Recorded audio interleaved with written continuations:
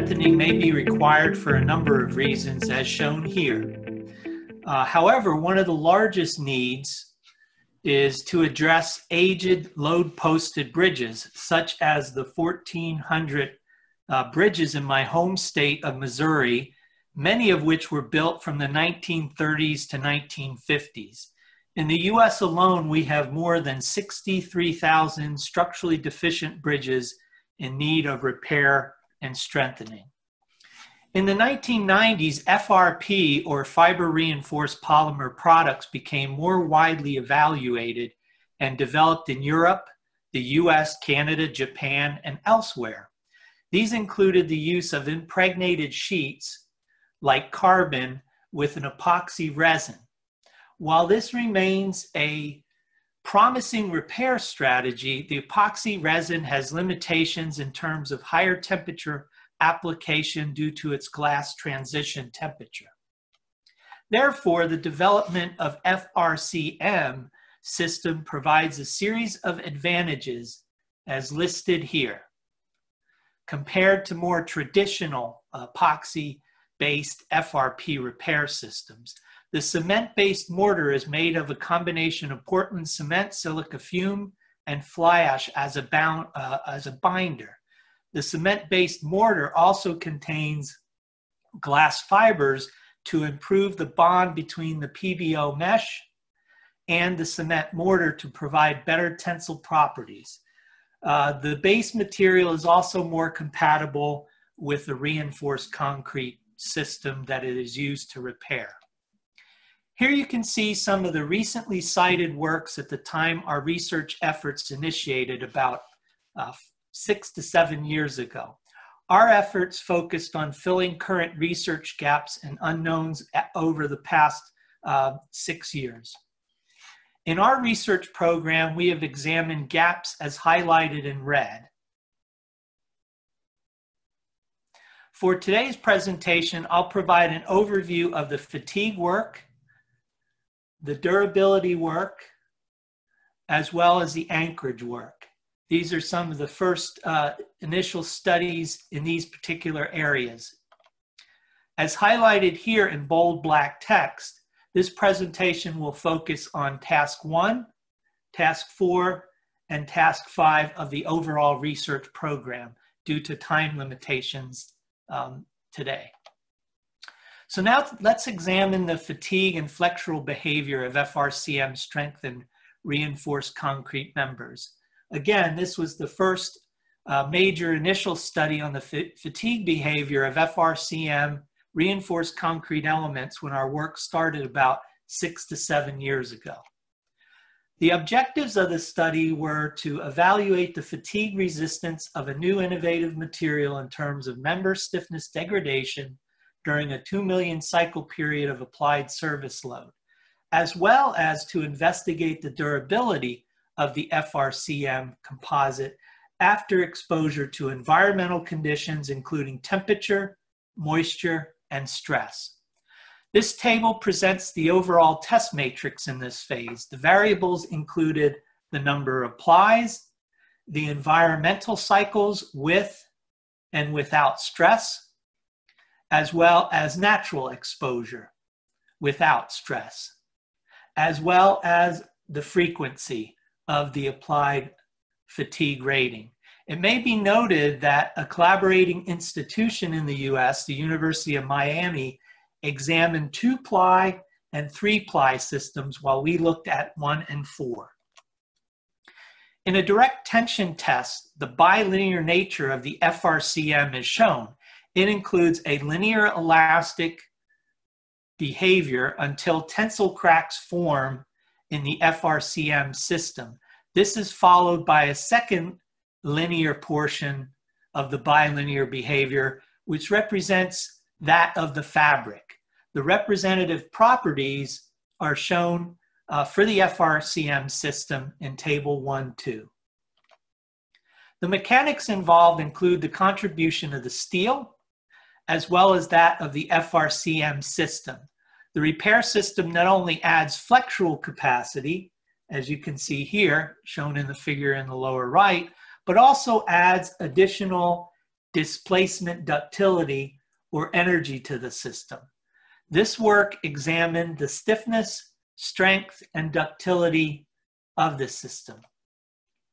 Here are the details of the reinforced concrete member, as well as the mix design, as well as the FRCM matrix and rebar. It may be noted that the concrete mix properties were selected to be representative of concrete properties for older bridges that are the candidates for strengthening in Missouri. So you can see here in terms of the compressive strength of the concrete, this would represent a bridge that would be strengthened, built perhaps in the 1930s to 1950s. This slide highlights the process to install the FRCM system. First, surface preparation is done to open the pore structure of the concrete, followed by a base mortar. Then the cementitious mortar is applied. Then the PBO fabric is applied, followed by another layer of mortar. The last two steps are repeated if additional plies are added. For example, 2 plies, 3 plies, or 4 plies of reinforcement. As part of the environmental conditioning, an environmental chamber was used with the conditioning protocol shown to the right. This accelerated regime simulated between 10 to 20 years of Midwest US exposure to align with the desired service life for repair systems with our Department of Transportation. You can see it included freeze-thaw cycles, hot cycles, as well as moisture.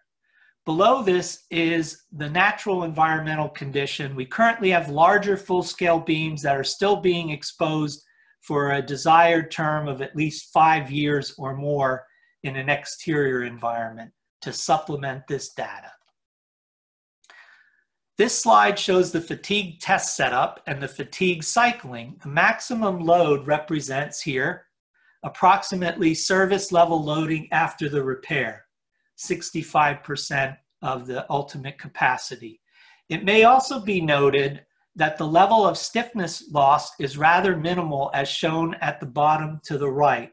This shows the stiffness of the first 10 cycles and then the stiffness of the system after 2 million cycles.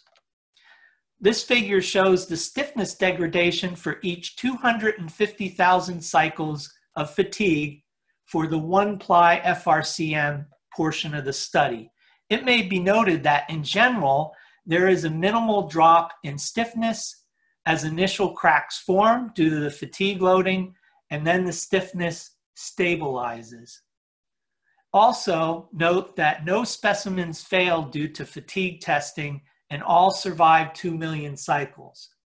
When looking at the environmental specimens that are under stress during that exposure condition, it can be seen that that sustained load stress does affect the stiffness of the system. This figure shows a similar stiffness degradation for 250,000 cycles with 4 plies of FRCM.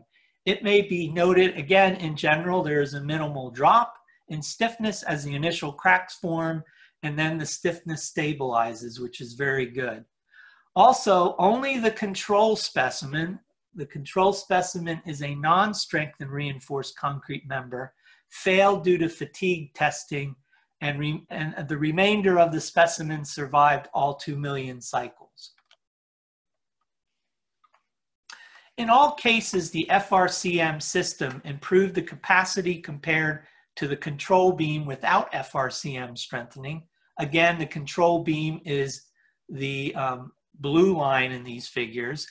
And it may be noted that the exposure conditioning, these here, actually improved the post-set cure of the cementitious matrix and resulted in higher capacity. The 4-ply system improved the overall capacity even higher, but not fourfold, as it failed in a debonding fashion. The 1-ply failed in a slippage mode. Comparing the experimental results of the testing capacity at failure after fatigue cycling to theoretical values based on ACI 549, it is shown that the factor of safety was over 100% for 1 ply and over 30% minimal for 4 plies, showing that our design protocol that has been developed is conservative. Summary conclusions on task 1. Both fatigue and flexure tests revealed that the effectiveness of the PBO FRCM composite in restraining the reinforced concrete beams against greater fatigue cracks. There were reductions in stiffness from 10 to 30%, but the flexural enhancement was between 25 to 60%. All specimens lasted for 2 million cycles. It's noted that the environmental exposure did not affect the beam's failure mode. The sustained loads reduced significantly the beam stiffness by 30%, but did stabilize as mentioned.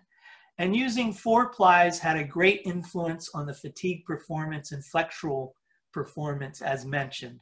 The flexural capacity of the beam was not affected by the long-term fatigue loading.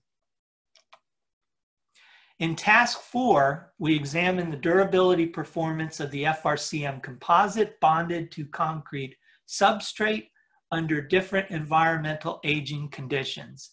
These tests are based on a recent ACI, which stands for the American Concrete Institute 449R document that I helped co-author. And this is a new test setup. For the pull-out test, shown here in the upper right, 4 exposure conditions were considered. This included environmental condition cycles in the chamber that was shown earlier, 100% humidity, salt water, as well as alkaline solution, all at room temperature. For the beam bonding test, also shown up here on the right, this included the surface roughness level and the environmental conditioning in the chamber as shown earlier. Again, this simulates more of the actual beam behavior than the pull-off test. Results for the pull-off test. The direct pull-off test is a highly variable test as shown by the scatter of test results. However, it does provide important details in terms of where the failure mechanism occurs in a direct tension. In this image here, you can see that the failure mode occurs between the PBO fiber and the substrate. Results from the beam bending test indicated that the lighter ICIR roughness preparation, as shown here, resulted in better bond behavior in the bending test. The environmental conditioning did not have a significant impact on the bond performance, which was a strong positive test results. To summarize, task 4, the comparison between the 2 test methods revealed that the bending test for bond strength is more representative of beam behavior than the pull-off. Comparison between the bending strength with the tensile coupon testing shown earlier revealed good agreement in the ultimate strength and ultimate strain. The specimen under bending test observed the same mode of failure as the large-scale reinforced concrete beams. So this shows that this new bending test is a good indicator for a smaller scale evaluation. Task 5. In task 5, we wanted to examine how anchorage systems might be able to delay either a slippage failure or a premature debonding failure. We noted earlier that for 4 plies, the specimens failed in debonding. We examined 2 possible anchorage details, including a novel new approach developed at Missouri S&T in this work. Here you can see the concept of an anchorage system under normal load. Externally bonded systems want to debond. The concept of the anchorage system is to delay any premature failure of the external system and thereby increase the load carrying capacity using additional PBO strip and glass fiber roving as an anchoring system. The test matrix for this work included a control specimen shown here, as well as specimens with 2 and 4 plies. Recall that 4 plies resulted in a debonding failure in flexure, while plies with 1 or 2 plies failed in a slippage failure. So we also had a sort of a control specimen without an anchorage detail, and then the 2 anchorage details I will show next. Reported in this slide are the concrete mix design. Again, this is representative of an older bridge without today's admixtures, and the properties of an older bridge that would be a candidate for strengthening, typically around 6,000 psi. Also note the cross-section and reinforcing details. It was detailed such that a shear failure would not occur, such that we would get the desired failure mode. The first type of anchoring system is called a glass spike anchor. This detail was investigated in the 2000s at Missouri S&T as an anchoring system for the manual wet layup CFRP epoxy system that I showed earlier. We also tried this on the cementitious matrix system. This involves developing and impregnating glass fiber, creating a spike, anchoring that spike, putting the flexural reinforcement around the spike, and then fanning it out with the matrix on top of it. Again, the idea is to prevent premature failure of the system. In the second type of this new innovative anchoring system, we called this the URAP PBO strip. And again, this was just developed at Missouri S&T for this study. Notice that this is a steel-free detail to avoid corrosion of any metal products to have an extended service life. Also note that we anchored this detail in the compression zone above the neutral axis. Tension down here, compression up here.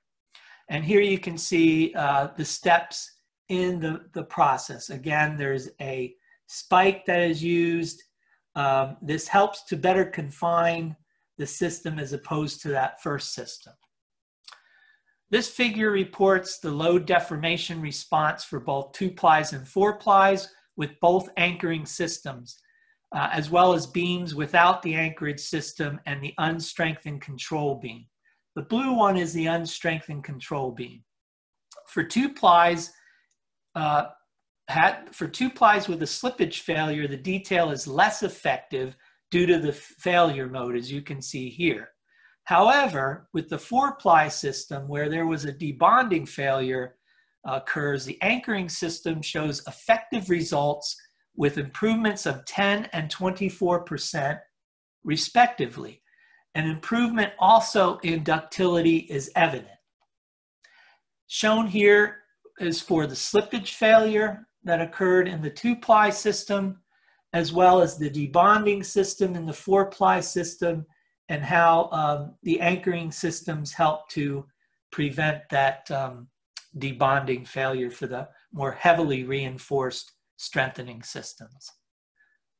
Summary, the FRCM composite flexural performance can be enhanced with these anchorage systems as we saw.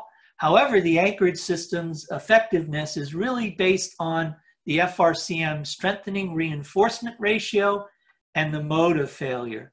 So there was no influence really with the 2-ply, but much more with the 4-ply per se. The anchored PBO strips had a superior flexural enhancement to its high tensile property and confining action. So we saw increases of 10 and 24% respectively.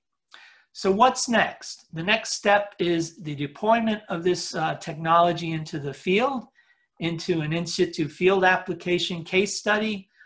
In Missouri, we have done nearly 50 projects using advanced composite materials for repair, strengthening, or new construction. And so the next step, now that we've validated a number of unknowns that haven't been looked at before, is for field implementation and monitoring. As with all research, many contribute, and I would like to acknowledge the list of these individuals and sponsors.